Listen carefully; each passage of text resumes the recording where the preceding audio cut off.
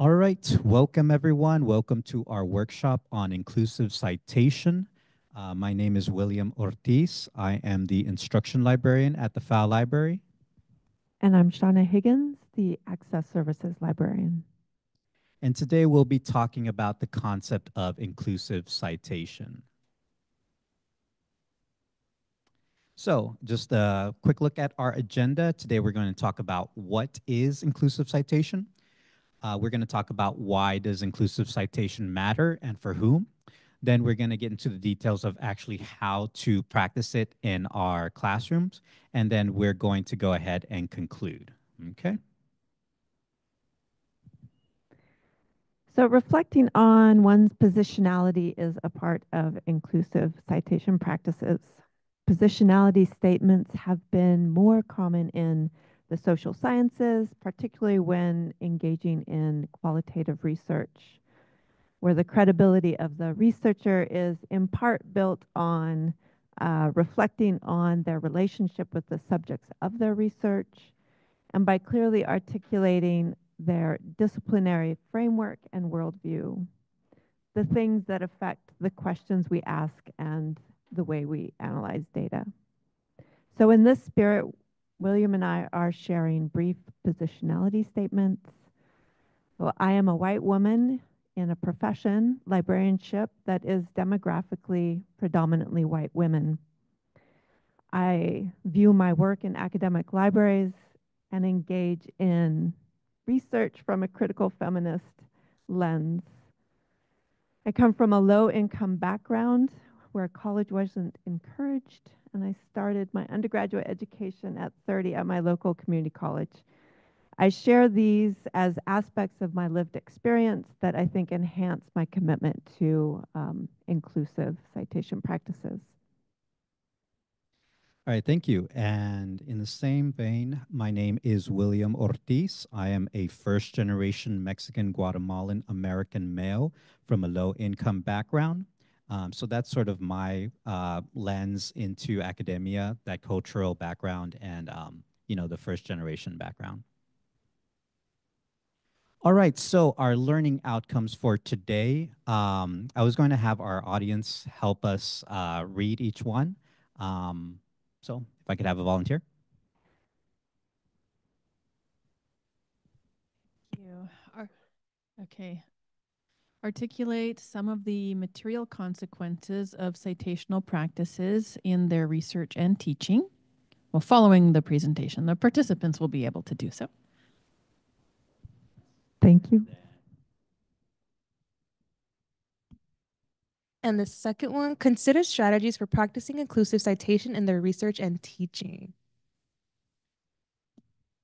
All right, thank you very much. And I'll just go ahead and read the third one. Identify ways to incorporate inclusive citation strategies into student assignments. So this is something I like to do. I come from a teaching background, so I always like to state the objectives so that the audience knows what we're going to get out of it. And it acts kind of like a roadmap for me to keep me on track and make sure that's our end goal. And also, before we continue, some acknowledgments. These are some of the scholars that this work is drawn from, and in particular, Jody Coulter, the life sciences librarian at Michigan State University. She developed the template from which we developed this workshop.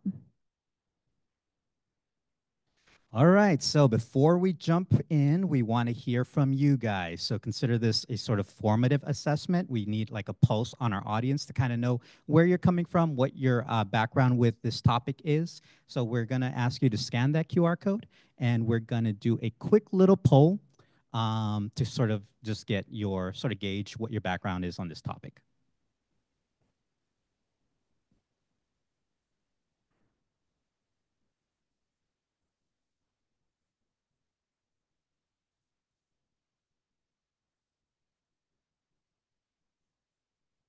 All right. So there's that QR code. So the first question is, when looking at sources for my research, I pay close attention to the background of the author. When looking at sources for my research, I pay close attention to the background of the author.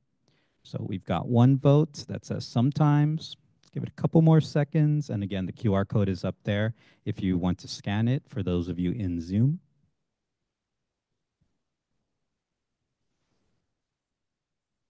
Okay, we've got an always. All right, that's good. And then we've got more sometimes. I'm glad we're not seeing any never, so that's good. We're always checking. Okay, we've got one more always.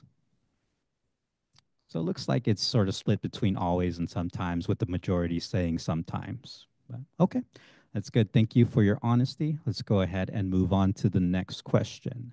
Question number 2, and this is a word cloud. When I hear the phrases inclusive citation or citation justice, what words come to mind? And you can submit as many words as you want.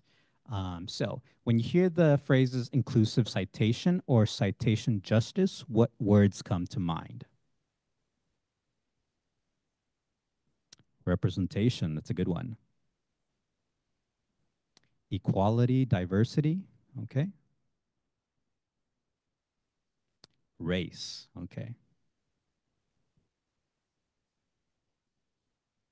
We're seeing race again. Gender, all right, gender.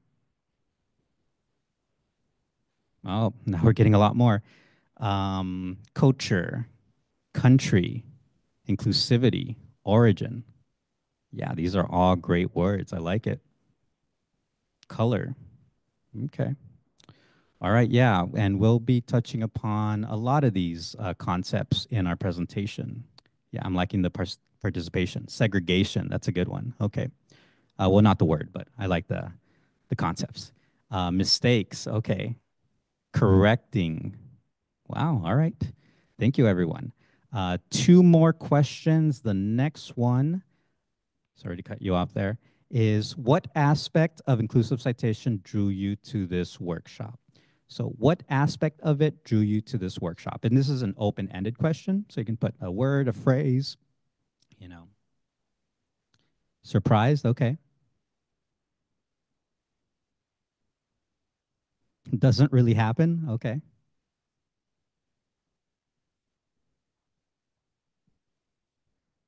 To get help with my own work to cite more widely. Good. Wasn't aware. Okay.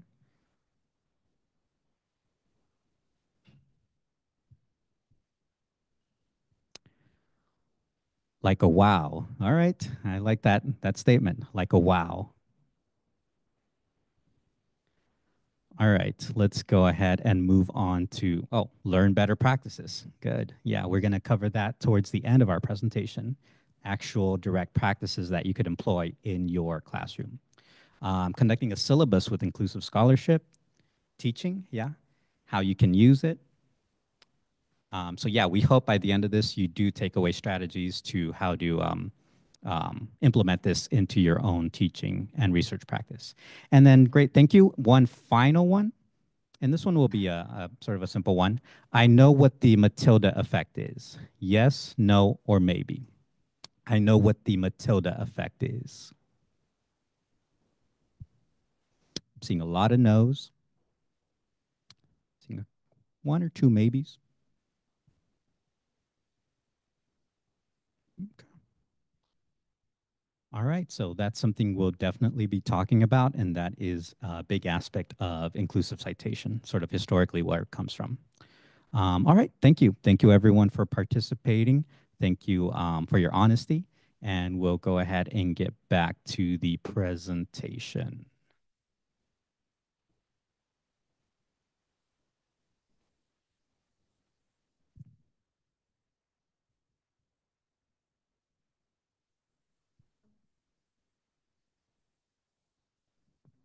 I was forgetting my part, sorry. So if citational practices contribute to forming academic disciplines and building careers and indicating whose knowledge is worth learning and teaching, then we should think carefully about the choices we make for to read, write, and teach. So our definition of inclusive citation is the practice of including research and scholarship produced by researchers, scholars, artists, and communities that have been historically and continue to be marginalized in scholarly discourse.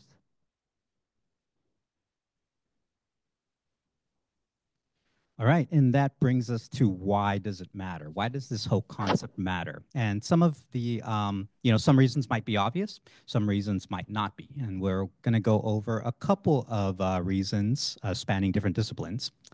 So one thing to keep in mind is that citing is a coin with two sides, right? When you cite someone, you give someone a voice, but when you don't cite someone, it can act as sort of a silencing. And this sort of, I like to think about this as when we talk about a concept of the canon. I was a literature major in undergrad, and we talked about the literary canon. But what is in the canon, right? Who decides what gets to be canon and what doesn't need to be canon? So it's not exactly the same thing, but it's sort of, you can think about it in that way. Who has the power to say this is a voice that's worth being listened to? So first of all, we were talking about the Matilda effect. So let's get right into it. The Matilda effect is the phenomenon where women, historically in science, have been silenced or have not been credited because of their gender. And the opposite of that is the Matthew effect. Have any of you guys heard of the Matthew effect? So that's sort of the opposite of the Matilda effect, is when it's a success breeds from success. So for example, if I see an author, who's a white male from a prestigious university, maybe, Yale or, Harvard, I would automatically think, oh, that must be a good resource, just looking at the background. So kind of the opposite of the Matilda effect. And here I have an image of Rosalind Franklin. She was a scientist. She was a physical chemist who discovered the structure of the DNA. However, she was not given credit for that discovery initially because of her gender. And here I have a QR code to this project called the Matilda Project. So recently I was at a conference, the Digital Pedagogy Institute, and one of the workshops was conducted by the creator of this project. And what this project does, it's really interesting. Oh, nice. So David says he tells the story of Franklin in his courses. All right, that's awesome. So the creator of the Matilda Project was at that conference, and it's a cool project because they're recruiting animators from Disney, from Pixar, to sort of illustrate various women scientists and researchers throughout the ages who have been sort of not given historical credit. So I thought it was a really cool project. I included a QR code if you guys want to check that out. I definitely want to give more voice to that project because I think it's really interesting. And it has a lot of resources for teachers there. So go ahead and check that out if you have the time. So let's take a look at some examples. So here we have a study by Dworkin et al., who looked at citation practices in the field of neuroscience. And you can see there are 4 different categories with regards to citation. When the authors were both men, when the authors were a woman and a man, when the authors were a man and a woman, and then when the authors were both women. And I mean, it's clear to see that when authors were both men, they were cited a lot more than when authors were both women. And then we have both man and woman sort of in the middle. Now, keep in mind, this is, look at the year, this is from 2010 to about 2018, and this was only looking at the field of neuroscience. However, I'm sure that similar practices occur in different disciplines. It's predominantly more common in sort of the sciences, but I mean, it happens in all disciplines. Another study by Chick et al. Looked at, asked faculty about their sort of principles on how they cite.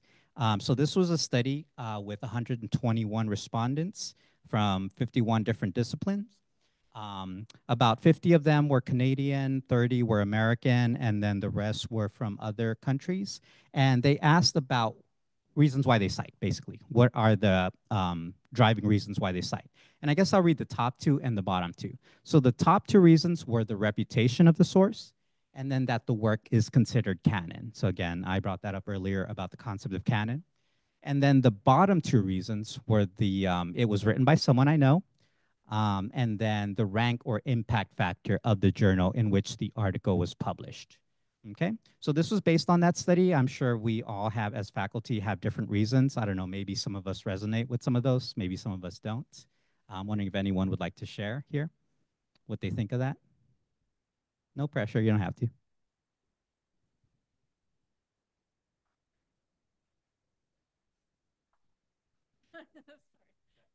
I was just saying the item number 10, I wonder if it is written by someone I know is in fact themselves.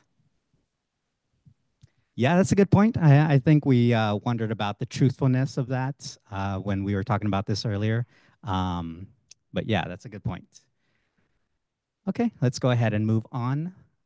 So let's bring it back to students. We've been talking about sort of research and more abstract things, but let's talk about students.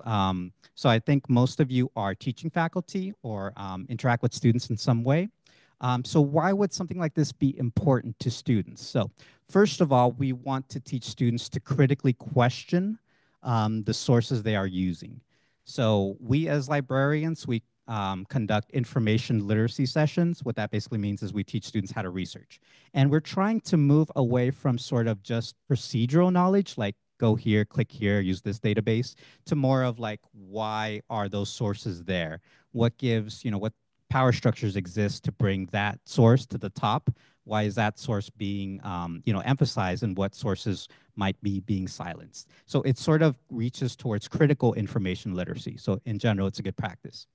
We want to equip the next generation of scholars with the ability to question this. We want to let people know, let students know that this is happening, this is still happening, this isn't a thing of the past, and to pay attention to it, because that's really one of the main ways we can counter against it.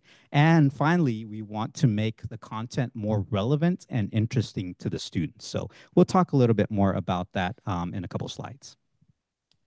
So again, kind of just looking at the trajectory of a student's career path, sort of where this fits in. So freshman and sophomore, you're just beginning to teach them, learn the how to cite, and then the why, talk about scholarly communication, talk about giving people credit. By the time they're junior and seniors, we hope if they're practicing this, they're keeping track of citation, and they're sort of making an intentional effort to find diverse voices. Master's students, hopefully by then, they're able to audit and keep track of citations. And we'll go over a little bit how to do that at the end. And then finally, at the PhD level, we have fluent researchers, and hopefully they can begin to spread this information to the next generation of students. So let's, instead of just talking about students vaguely, let's talk about our students here at CSUSB. So our students are 80% first generation, 70% Latinx. So it's important to keep in mind that these are two different groups. They're not necessarily one and the same. So a first gen student might not necessarily be Latinx and vice versa. And whenever I talk about first gen students and the obstacles they face, I try to remind myself and then remind whoever I'm giving a presentation to about asset-based thinking versus deficit-based thinking, because a lot of times in the literature we look at first-gen students in a deficit model, right? Like they're missing information, we have to fix them, we have to bring them up to speed, we have to remediate them, right? But there has been a shift in the literature to more of an asset-based approach. Let's look at what strengths they have. Maybe we don't have to change them. Maybe it's our job to change to help them succeed. So, and then finally, students need to see themselves in the literature. They need to see themselves in the curriculum. They need to see themselves in academia. This is an important point, and I'll talk about it more in a couple slides. So let's talk about culturally relevant pedagogy. How many of you guys have heard this term? All right, everyone in here. Hopefully people in Zoom land have also heard of that term. So culturally relevant pedagogy is a theoretical model that helps students accept and affirm their cultural identity while developing critical perspectives that challenge inequities that schools and other institutions perpetuate, right? So oftentimes a student has a home culture, and that's not always compatible with school culture. And a sort of dissonance happens, and students are forced to abandon that culture and learn sort of a new or a different culture in the world of education. So this is kind of trying to bring culture into academia. There have been a lot of articles that say that, well, talk about the importance of culture in learning, that you can't necessarily divorce culture from learning, because culture is the lens through which a student sees the world, and the lens through which a student acquires knowledge. So the more culturally relevant, content is, usually the more effective it is, and that just leads to better learning all around. So again, students need to see themselves in the curriculum. So in a study by Quiñones and Olivas, they're two librarians at CSU San Marcos, they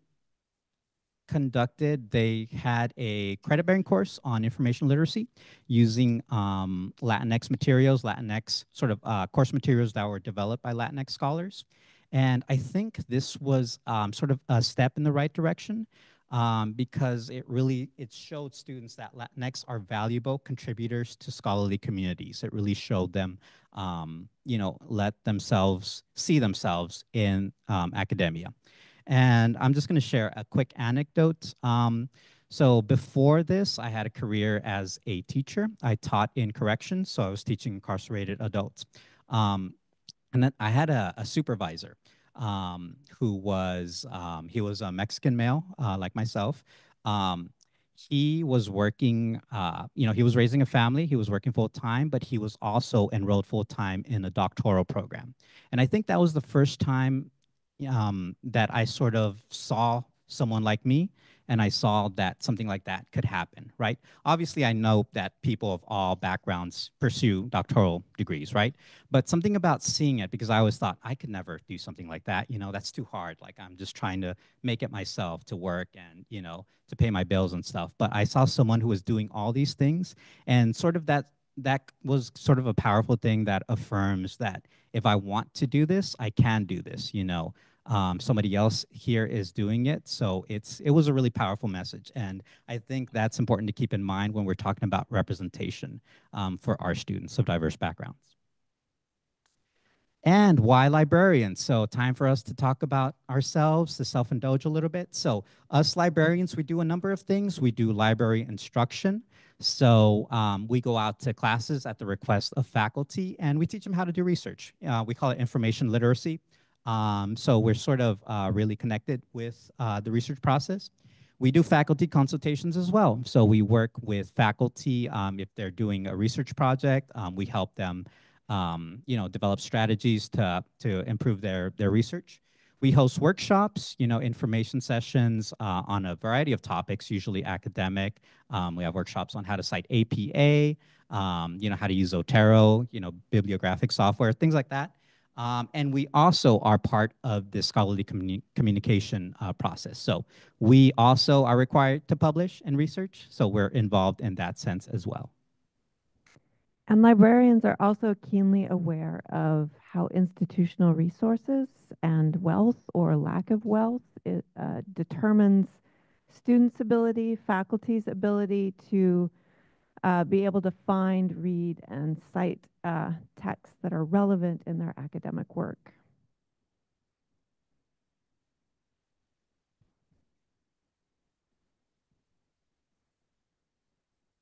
Sorry, I turned my mic off for a second.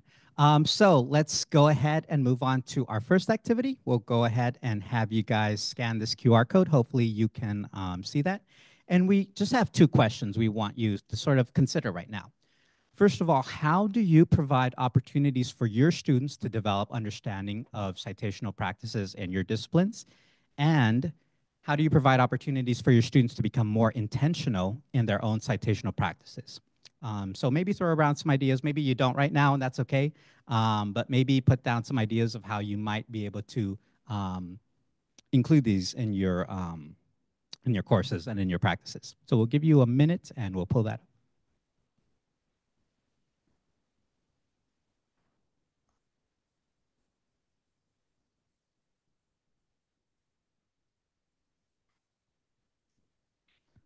Okay, so we've got a nifty little Padlet here.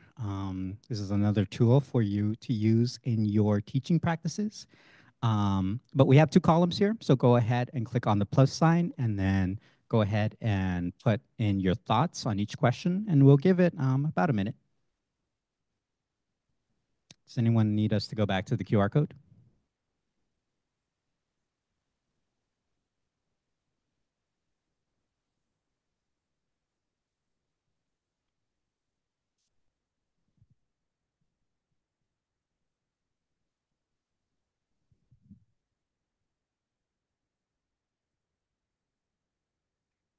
Okay.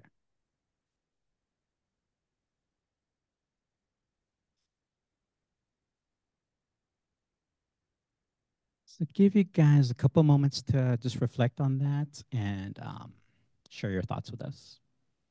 Does anyone want to share here in the audience, just verbally?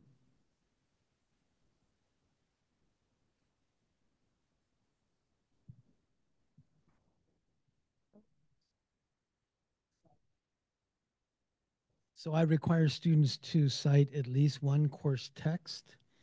And I also then encourage them to use a list of a bibliographic references.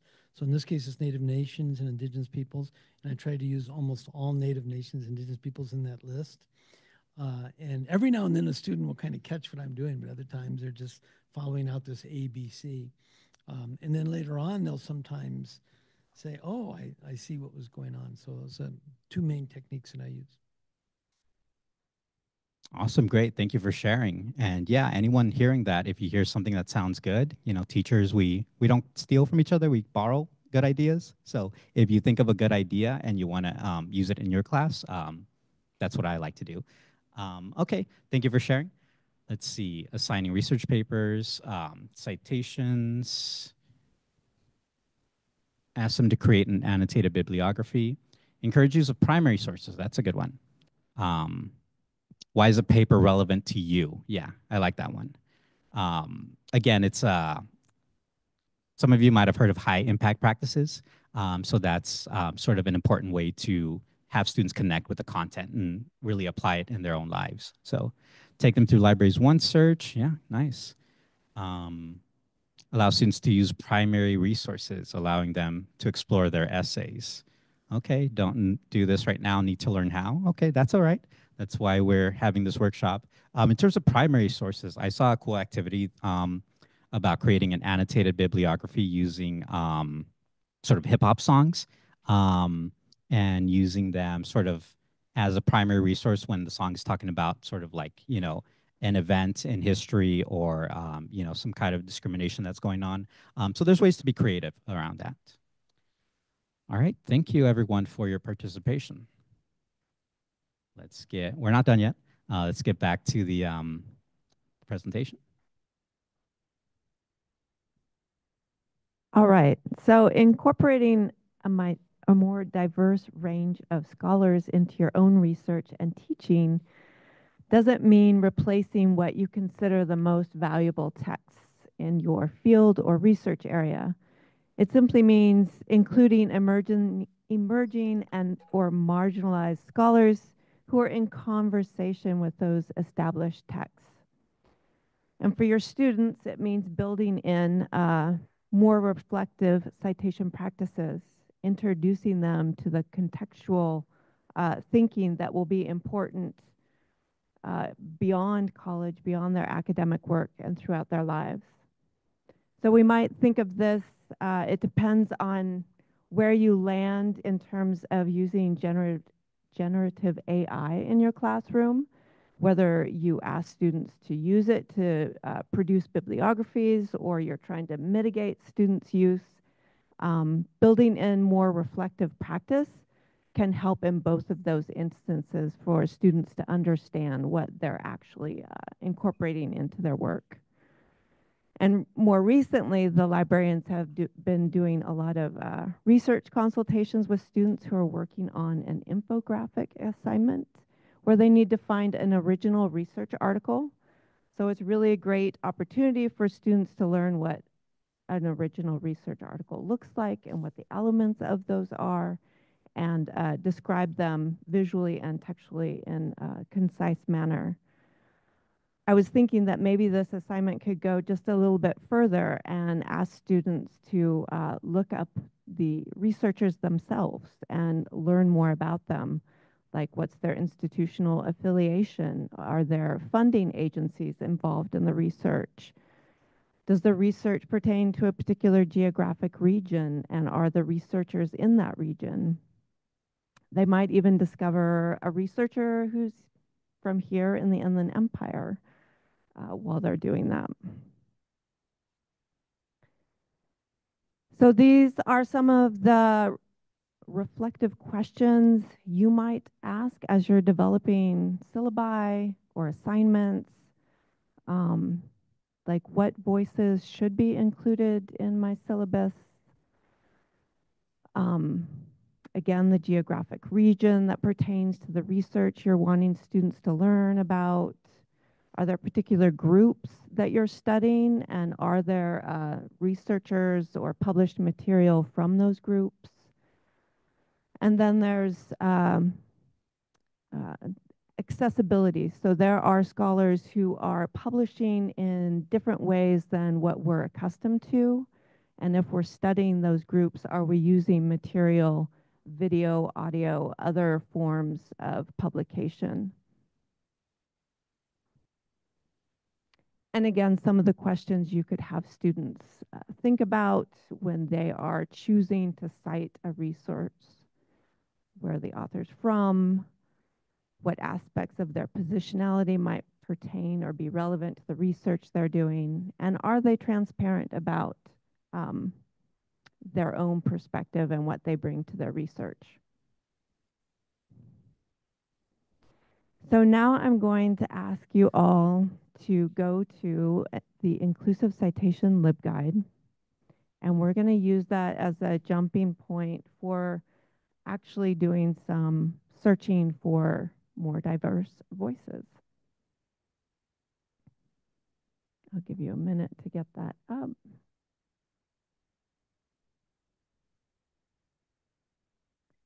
And navigate there myself. You can also find it by going to the library's homepage, down to the library guides tile, and looking for the citing and writing link,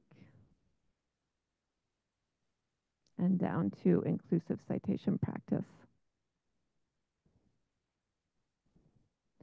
So here we've collected some further reading materials if you're interested,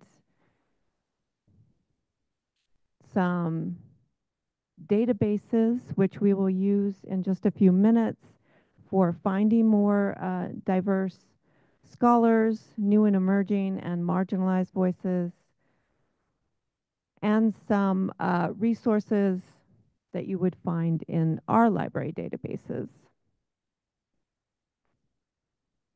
as well as some open access publishing sites. There are some diversity audit tools that you can use. You can put your reading list into them, or your bibliography for a research article. They are, though, kind of like blunt instruments. They only know as much as they can glean from that citation. So yeah, not necessarily reflective practice, but a tool that you can use.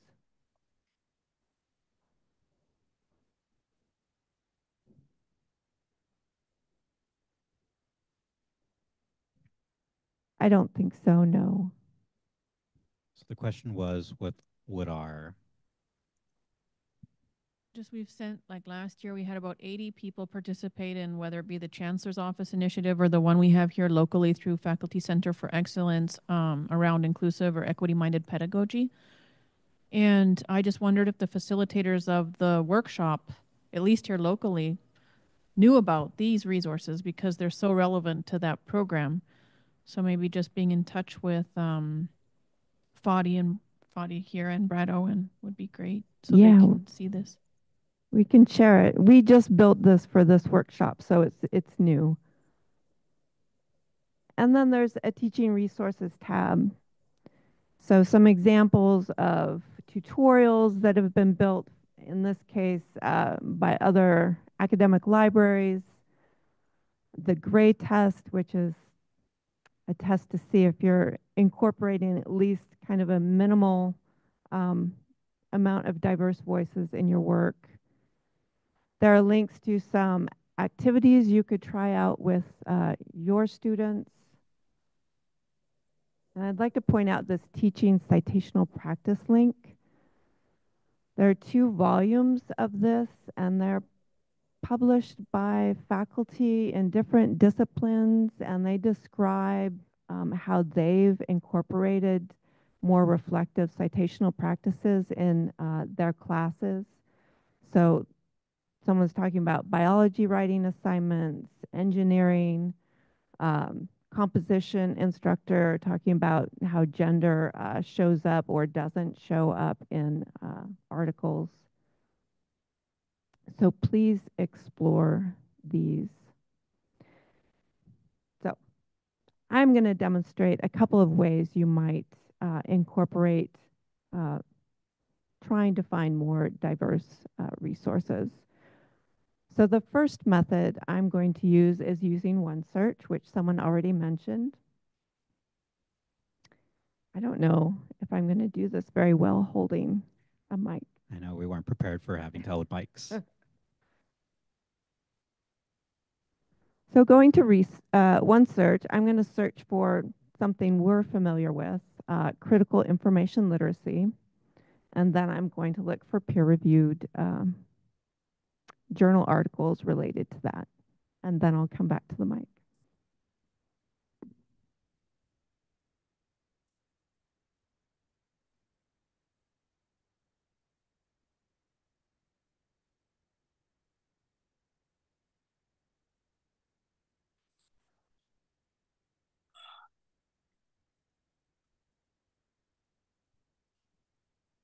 All right.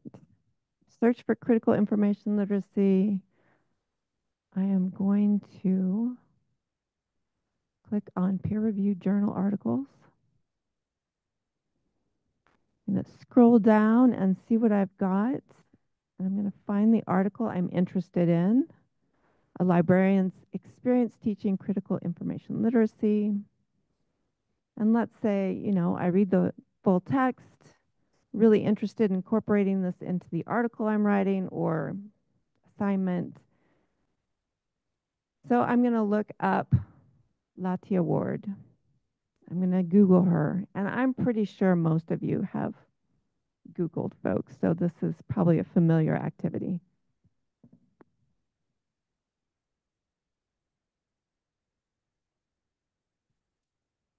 So maybe a lot of us do this anyhow. We look up scholars and find out a little bit more about them, find their institutional websites, what other publications have they on their CV. So I think the most recent here is the University of Virginia School of Law. And we learned that she is a law librarian. So in our field, that's a fairly unique perspective when we're talking about information literacy publications. I also see that she's visibly from a marginalized community, a Black librarian. We have a very small percentage of Black librarians in our field. And I could explore her other publications and find out more about her, and then determine if I want to include her work in my article or syllabus. So the other way we can find diverse voices is on that inclusive citation guide, going back to the diversify bibliographies and reading lists. And I'm going to try out the Cite Black Authors database. So many of these databases are still growing. So be careful of your expectations of finding a lot of stuff. So this particular database doesn't work great if you're looking for a specific author. and not great if you're looking for a very specific subject area. So I'm going to search for gender, a broad subject area.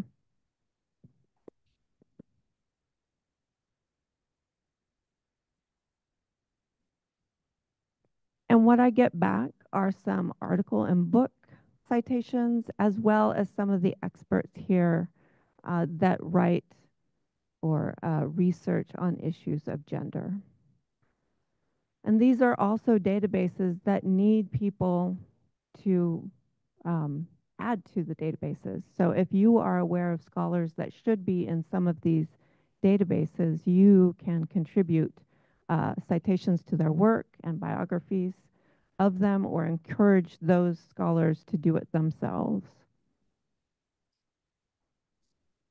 So I'm going to go back to our slides. And we're going to give you a few minutes to use one of those tools yourself, or use the one search method and find out something more about the author or authors. Yeah, so we'll give you guys a couple minutes. Try searching something on one of those tools, and then we'll ask you what you were able to find.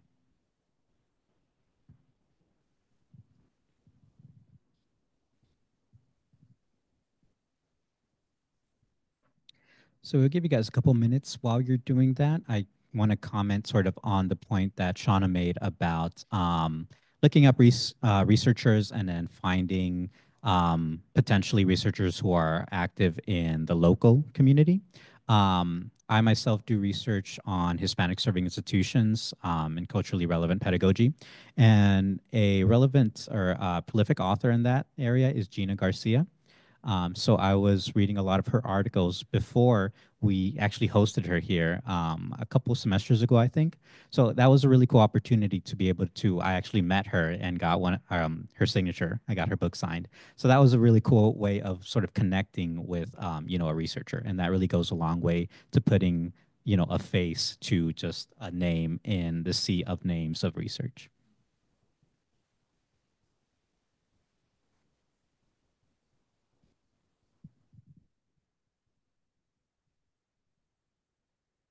For those of you that have tried out one of these databases or used OneSearch to look someone up, does anyone want to share what they found? Did they find anything new?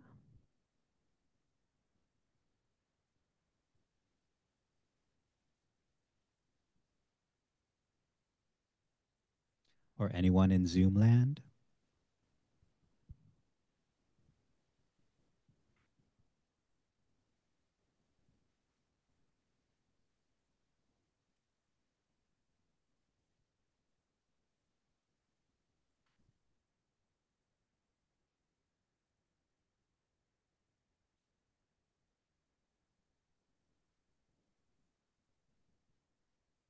Am I being impatient? Should I move on? Yes, yes. All right. You guys can keep. Yeah, you guys can keep exploring those resources as we move along.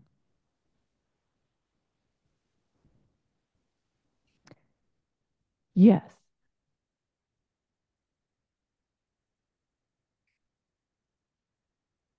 So the gender balance assessment tool, GBAT, I kind of tried to look at that, but I can't do things on my cell phone. And with this, the Padlet, that's the thing. So my question is like, we use APA a lot. And so there's only the initial of the first name. And so if I enter that, can it find the gender? Is it going to tell me? No, that's what I meant by they're really just blunt tools and not very good at the nuance. One of the articles in that teaching citation practices actually explores different citation styles, and APA in particular, in that it kind of makes invisible the gender or and so how do you draw attention to that in the text when you're not showing that in the footnotes or bibliographies. And another thing that I keep seeing is that a lot of the people I cite, and I do research on global media and global, global South, media in global South, and it's a lot of the time it is they are the researchers based in Western countries, kind of writing and publishing, and those are the ones that I'm getting most of the time, other than when I write about the Turkish media in a global context. And of course, I have access to people writing in Turkish, publishing in Turkey. So that I wonder sometimes if there's a way that I can find out their kind of institutional background without actually kind of doing extra digging and going to their Google pages and all that stuff. But I think probably at this point, there's nothing like that automatic. Maybe AI is going to be able to tell us. Maybe. Right? At some point. That would be a good use of it, yes. But you're right. I mean, that's kind of gets at the, well, geographic region, but also the bias in publishing itself that tends to favor North American, Western, yeah.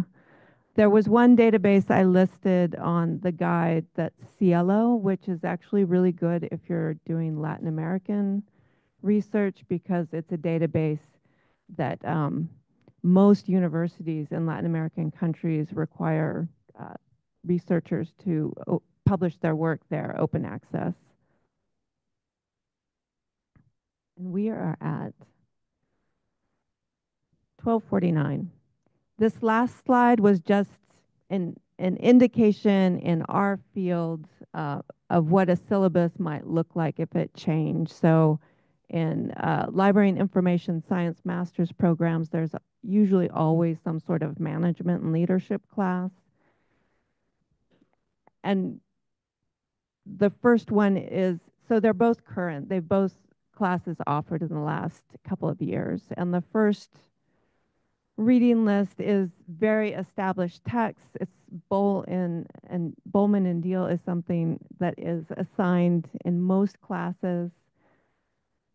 And then the second reading list is what it might look like when you broaden the scope and start looking at not just the established materials, where you're incorporating more subject areas like sustainable libraries and actually supervising folks.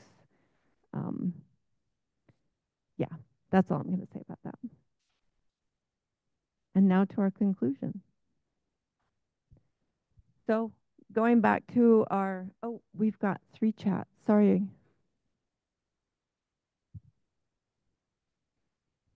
We have Raj saying, why do you think this is a main issue? Should one be worried about the matter of race, etc.?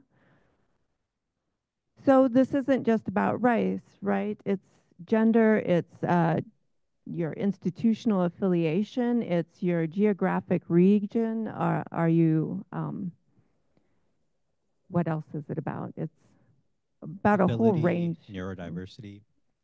And yeah, that's a great question. And I think that sort of gets to one of our questions that we get a lot is, why should we worry about the background of the author if we just want the best content that's out there, right? Why should race or any of these other factors play into that? Well, I guess I would say that, well, there's David letting us know it's about inspiring students. I think that connects with what William was talking about in seeing yourself as a scholar by seeing others like you that are scholars. Yeah, I agree 100% because I'm a graduate student and I'm studying English, composition, and writing studies along with literature. So as a student, I typically find myself gravitating towards scholars that are similar to me or have any type of like diverse background as well. And I've been noticing that just throughout as an undergrad, but also as a grad. My experience with like just looking at like syllabi from like my classes, that's something that I definitely aim to look for. And as I am planning to enter I want to pursue professorship. So as I'm taking this one class, we're gonna have to be conducting a syllabus and all that. So I think I was looking at these resources and I definitely found a whole bunch. It was a bit hard to find some within my field of study, but I eventually found some, just like kind of like exploring the page, and I definitely found a lot within my field. So I think this was definitely beneficial because I know for students, just like you guys were mentioning, culture and the learning environment of like the schooling definitely has to be like inclusive for me because that's something where I really find myself engaging. But since I also work at the writing center here, that's something that I naturally see with students. Like, oh, I want sources that can kind of like cater to my topic of interest or like my own identity. So I think this is very beneficial. But yeah, I just wanted to share that real quick. This is very helpful. Thank you. Awesome. Thank you for sharing. Thank you. And yeah, just to add to that, I think one thing, we're not saying don't cite white people. That would be impossible. But we're saying sort of broaden your view to include other voices along with the ones you might include already. So yeah, that's my thought. Yeah, it is a big It question. is a big question. Thank you. Yeah, so we've come to the conclusion just to put some spotlight on some upcoming workshops we have going on. So tomorrow, actually, we have a workshop on building your scholarly profile by Dr. Jennifer Beamer, one of our colleagues. So that's going to be a really good one if you're researching, if you're a junior faculty, if you're a grad student, on ways to make yourself like more visible as a scholar, as a researcher, setting up an ORCID profile, things like that. So I'm actually going to be attending that one. And in November, we're actually having another version of this workshop geared more towards graduate students. So that'll be November 6th. So encourage your fellow grad students.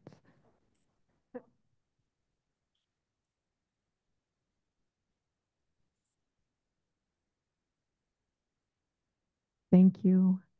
Well, thank you all for attending today. Yeah, thank you all for being an engaging audience. And we'll take questions now from Zoom land or from our live audience. Oh, and we'll put our contact information up. I think that's on the next slide. Yeah, so if you want to reach us through email or through phone. That's me falling out of an airplane, by the way.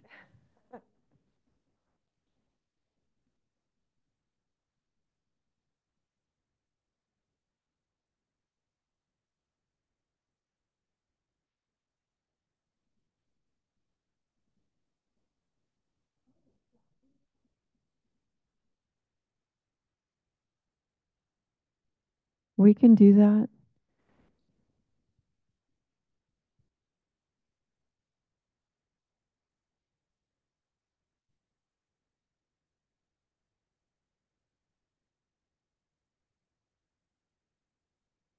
I think it's directly through Williams. Yeah, Zoom. so this workshop's being recorded also.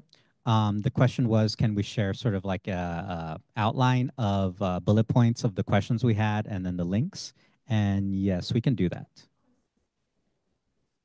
Questions to share with students.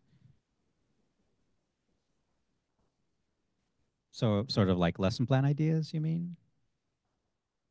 Or just like discussion prompts?